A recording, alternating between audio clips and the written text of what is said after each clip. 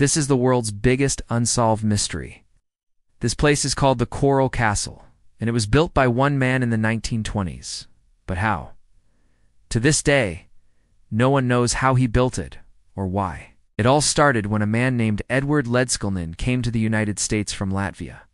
He had a very strange appearance. He was only about 4 feet 11 inches, but he weighed nearly 300 pounds.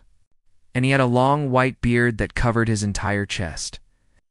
People called him the Wizard of the Everglades because of his incredible strength and knowledge of magnetism. He spent 28 years building the Coral Castle, but he didn't do it alone.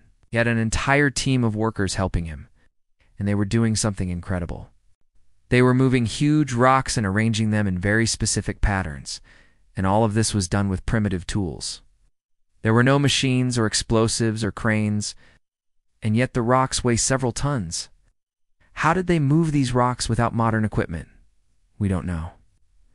There are other strange things about the Coral Castle, too. For example, there's this gate. It weighs about 3 tons, and according to the laws of physics, it should be impossible for it to swing like that. It's also possible to walk through this wall even though it looks solid. If you knock on it, it sounds hollow. But if you look inside, there's nothing there. So how did he build the Coral Castle? Well, there are many theories. Some people say he used magnetic devices to levitate the rocks.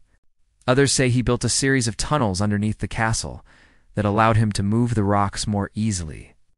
But these are just theories. No one really knows, and that's not the only mystery. There are also strange symbols carved into some of the rocks. These symbols are similar to ancient Egyptian hieroglyphs, but we don't know what they mean. And there are other carvings that resemble petroglyphs found in South America. How could a Latvian man in the 1920s have known about these ancient symbols?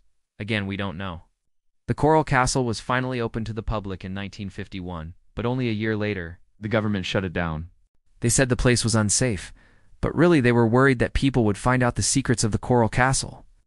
And that's why today we don't know how it was built or why. But if you visit the site today, you can still see the rocks and try to figure it out for yourself. Thanks for watching.